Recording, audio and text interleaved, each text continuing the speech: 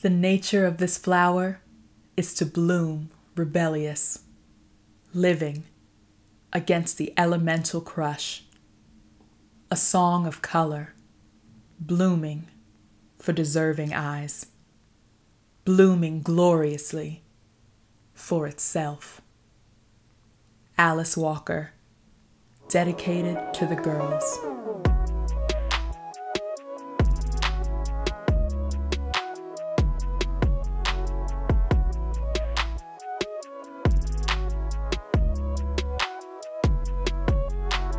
First you don't succeed, dust yourself off and try again. You can dust it off and try again, try again. Cause if at first you don't succeed, you can lift it up and try again. Lift yourself up and try again. Hello! I'm gonna take these off. Although, should I keep them on? These are not, okay, I have another pair that I think are cuter. Yes! I'm on my early 2000s vibe. These are two different shirts that I just like put one over top of the other. This is cute. This is cute. Hello and welcome back to my channel.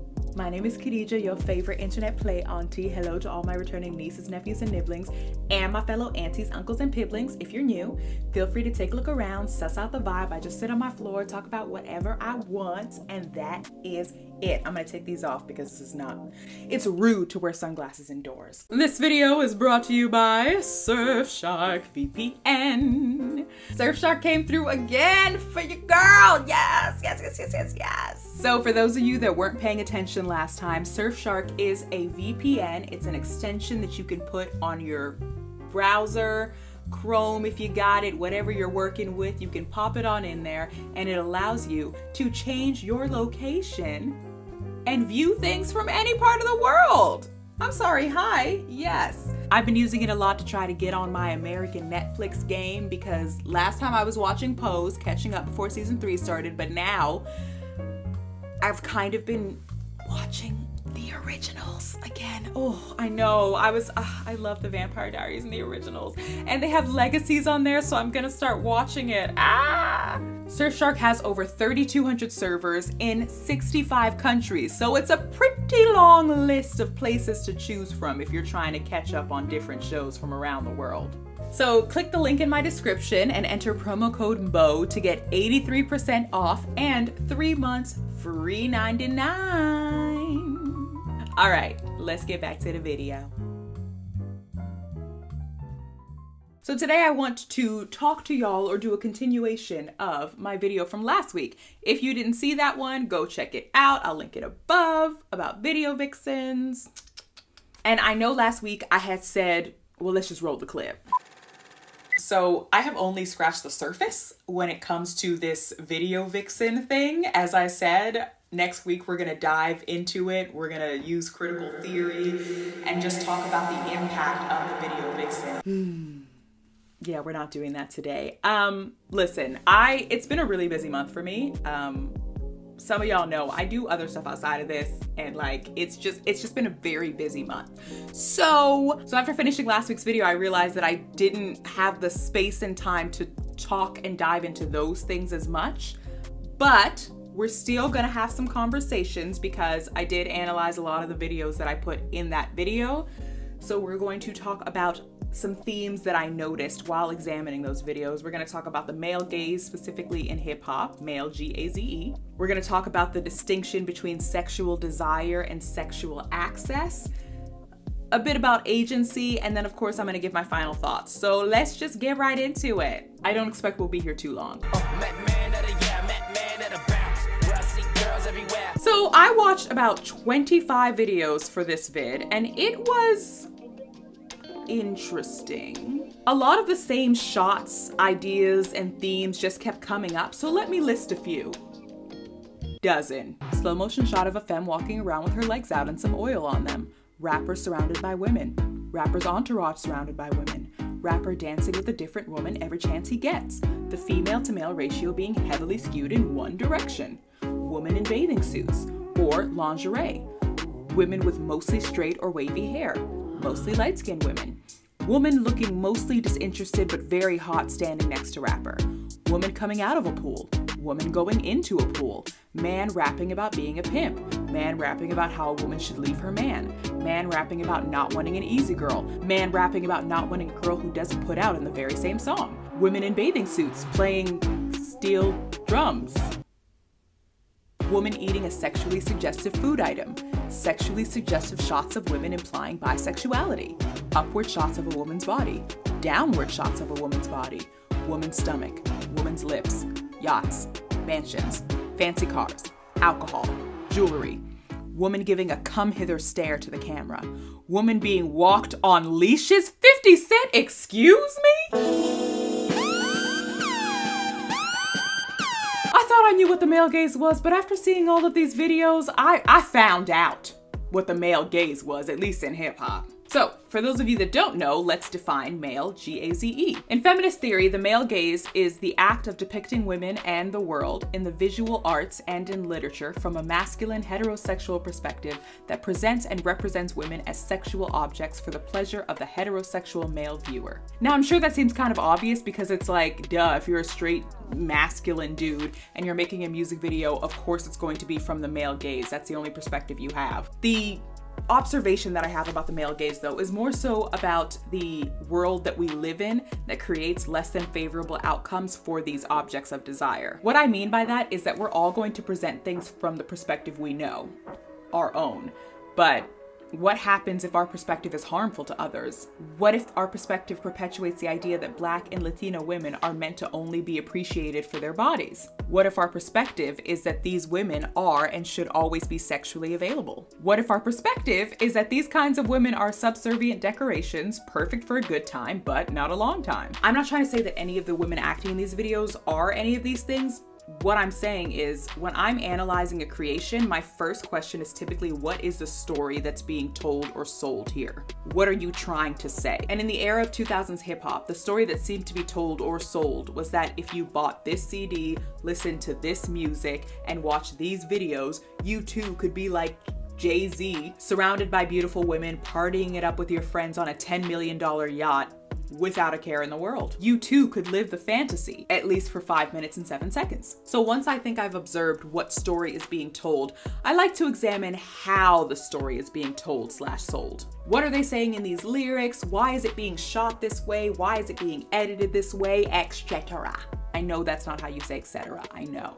So my observations about how these rappers sell you this fantasy is first through this mental masturbation, ego stroking, all of this sort of stuff that they employ in their lyrics. And this is something that Mako Fitz talks about in her paper, Drop It Like It's Hot. Of course, I will link my works cited. I would definitely recommend y'all read that paper. She actually had interviewed a lot of people that worked in this industry, so there's a lot of really interesting behind the scenes information that's being recounted in that. But with this mental masturbation, this ego stroking, it's kind of like a dick measuring contest between these guys through their lyrics, which has always been central in hip hop. And it's not just about how wealthy or tough or famous the rapper is. When you're looking at these 2000s videos, you see how it's also about how the rapper measures up sexually. A lot of different lyrics talking about or insinuating that the object of their desire, the video vixen in the video, should leave her man to be with this guy, or like, your man doesn't hit it like I do, or he can't possibly, all this kind of stuff. The next way they sell you this fantasy is through the excess of it all. Opulence is all throughout these videos in the type of alcohol that they're consuming, the jewelry that they're showing off, the mansions the videos are located at, the cars, the yachts, all of it. And then, of course, we get to the final piece of the fantasy, which is the vixen, the object of desire. Her body's the original slim-thick ratio. She doesn't always, but typically has caramel skin, long hair, full lips, full hips, and a big old booty. Now, as a big fan of the female form, this fantasy wouldn't seem so bad to me if it was just about admiring the beauty of different types of women's bodies. Like, cool, okay, or specifically, I guess, in these videos, these types of women's bodies. But again, we have to think about what's being implied by depicting these women in this way. And when we consider that, we have to consider the difference between sexual desire and sexual access. So in Fitz's paper, she brings up this distinction, which I had never even considered before, but y'all, when I read this, I was gagged. The intersection of desire and access is the problematic of the booty video. And when women attempt to speak out on how these lines are blurred, they are kicked to the curb. When you're selling the fantasy of something, it's all well and good. You might not mean any harm. It seems like a lot of these rappers actually viewed the way they were showing these women as them kind of paying an homage to Black women, Latina women with this type of body, you know, a love letter, if you will.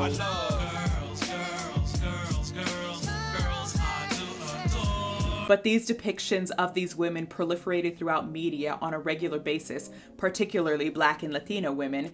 It fools some people into thinking that they're given access to these women's bodies. And this is something that Fitz talks about in the paper behind the scenes, is that a lot of these video models, especially if they were extras, you know, you're on set for long hours, it's long days, and people are buying alcohol, and it's basically partying for hours and hours all day, wearing bathing suits, scantily clad, whatever, and it's just not always the best combination. And so if a vixen or any of the extras or anything are in this video and they're selling this fantasy, this desire, it's like, okay, cute, but then they turn off the cameras and you have some rappers or directors or members of the rapper's entourage trying to come at these girls, trying to get sexual favors from them and all of this stuff, or thinking that they have access to these women's bodies just because they were showing their bodies in a music video. Do you know what I mean? Like, it just becomes even more dangerous when these men try and reenact these fantasies or impose their own fantasy based off of the image that they see of these women in these videos, thinking that just because they were sexually desirable, that meant that they're allowed to have access to their bodies. And that's honestly something I've been grappling with when it comes to sexual expression and liberation living in a Black woman's body. You know, a few years ago, I posted a picture of myself in a bathing suit on Instagram. I'll show you here. And I was like, thinking it was cute, you know, whatever. And I don't typically post photos of myself in bathing suits on Instagram, or like, especially at that time, I didn't really, because I just was very self-conscious about showing too much of my body on the internet, because I always believe that once you put something on the internet, it doesn't belong to you anymore, even if it just doesn't, unfortunately, in the world that we live in. So I've always been kind of mindful of that, but I posted this photo, a lot of people were commenting on it, and I was like, oh, okay, cute, you know. I was like a little uncomfortable. I was like, it's fine, it's whatever. And then my mom commented and sent me a message just trying to tell me to take it down, because she was like, it's a bit much. And I just felt so annoyed by that, because like, if I'm just like sitting down poolside wanting to take a photo in a bathing suit, if I was 20 pounds, 30, 40 pounds skinnier, or didn't have the hips that I have, or the booty or the boobs that I have, it wouldn't be as big of an issue. But because I have this type of body, these type of proportions, I'm immediately, even if I'm not trying to be a sexual being, if I'm just thinking, I look cute, yes, I love this, I'm immediately sexualized. Do you know what I mean?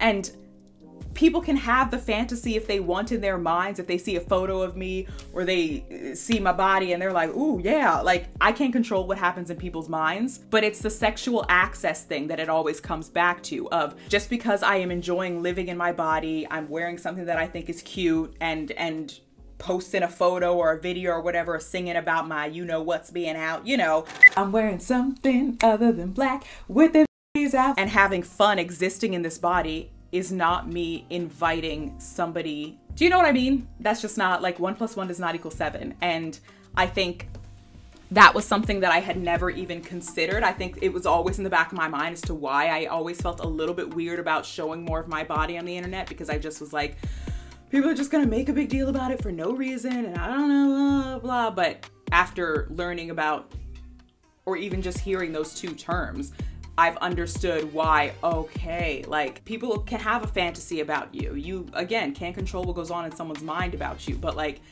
that's where the problem lies, is that people blur that line and think that because you put something, a photo of yourself on the internet looking cute or sexy or showing your body, and especially if you have the kind of body where you have bigger hips, you have a bigger butt, you have a bigger boobs, or you have a smaller waist, all of a sudden, they think that they are allowed to have access to your body because that's what they have been told through media and all of these different depictions about what women with that kind of body are like. Do you know what I mean? Like, even think about Jessica Rabbit. Like, she was a sex kitten, whatever, and that's because she had these curves. And she's a cartoon character. The way the media will depict bodies like that, it's not just what's being shown on the outside of, oh, it's a sexy body, this is a sexy whatever. It's what's being implied when you put that body at the focus, and what you do to that body, how these rappers interact with that body. That's what we have to think about. What are they trying to imply? Women with this type of body, with this maybe type of skin tone, with this type of hair, with these type of lips, they are sexy, they're beautiful. Yes, we love to see it, sure, but they are also ours. We're also allowed to consume them, not just visually, but in other ways.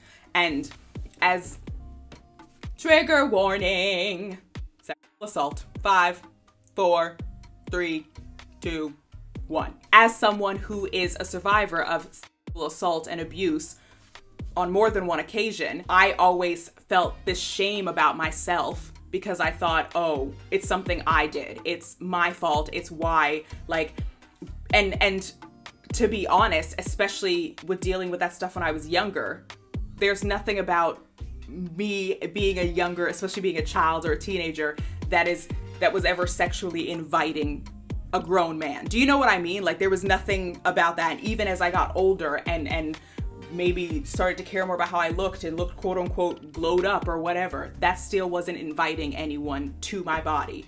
But people see the body shape, see my complexion, see this, and think that they have permission to, because the women with this type of body, that's how they are. They're the Instagram model type. They're the immediately sexy. Like, me sitting here like, yeah, that's the kind of person she is. And it's like, no.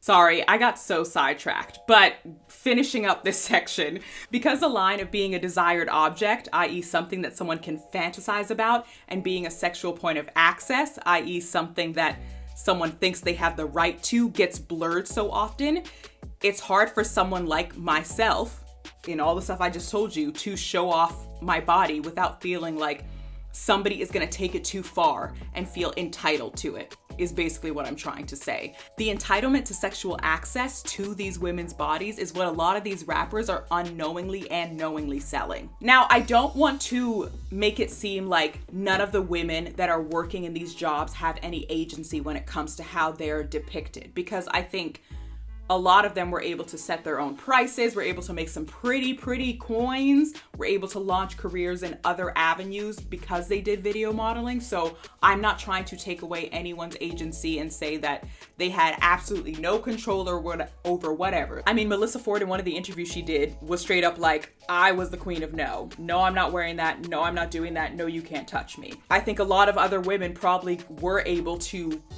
use their star power in that time period to be like, no, I'm gonna do what I want, this is how I'm gonna be presented, and stand in the power of their bodies and being sexy and all of this stuff.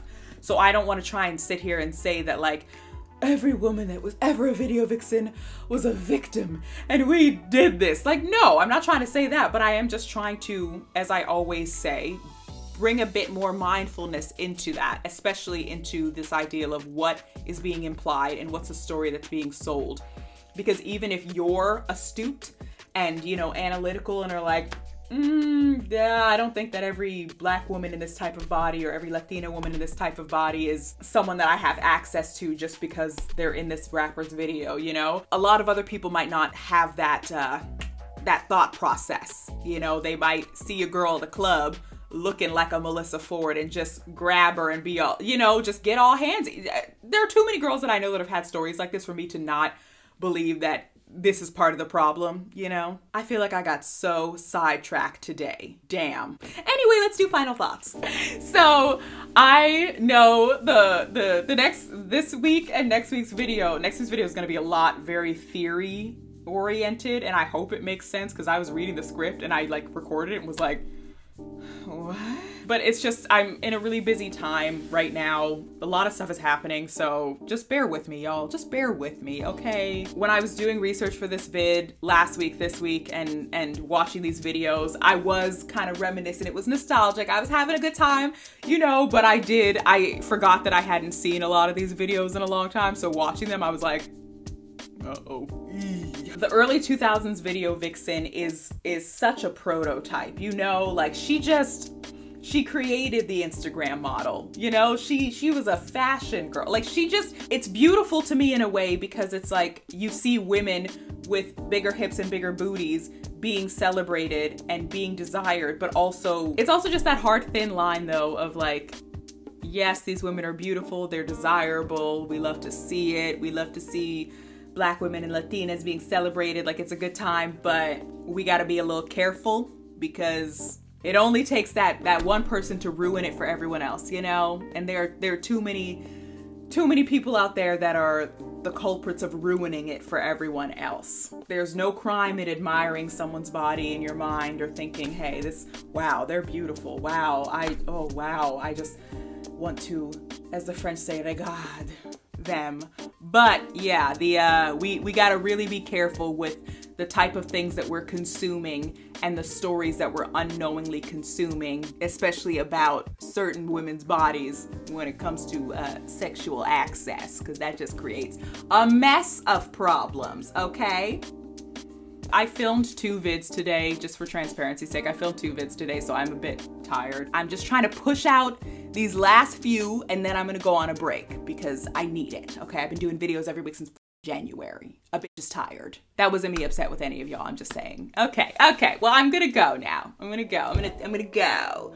But feed your plants, water your plants. Remember that you can always change your mind because you can. I got this outfit from Urban Outfitters, by the way. No, there's no promo or anything with it. I just bought it from them. Specifically, I was gonna wear it in last week's video and then it didn't come in time, so anyway. Have a wonderful day and I will see y'all in the next one. Bye. And there isn't enough therapy in the world. Oh, you know what? I don't want to say that. And my fellow aunties, uncles, and piplings, if you're new, feel free to take a look around. Etc. Sexual desire versus access. Oh, okay. Because the line of being a sexual I'm talking too fast. Wait, I said that weird. Surrounded by beautiful women, partying it up with you. So once I think I've observed, do you know what I'm trying to say? I don't know if I can say it right. Woman eating a sexually suggestive food. Woman eating a sexually suggestive food, suggestive. And in the era of 2000s hip hop, that seemed to be, I don't have eyebrows on today. Slow motion shot of a femme walking around with her legs out. Should I put eyebrows on? Slow motion shot of a femme walking around with her legs out and some oil on them. No. Okay, back. Slow motion shot of a femme walking out with her